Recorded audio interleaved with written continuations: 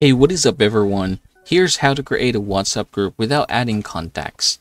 Now, in order for us to get this done, you're just going to tap this three dots here, click new group, and then you're going to begin adding a person. If you're going to click this one, it will say that you'll need to add one member. So what you can do here is instead you can go ahead and add your own contact number. So say for example this one. This is another phone number of mine, so I'm just going to choose this one right here.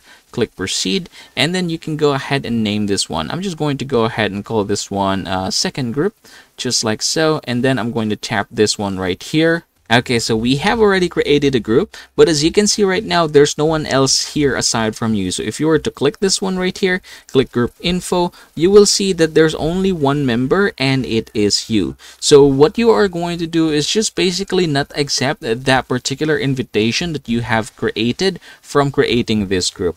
So that is how you are going to create WhatsApp group without adding contacts.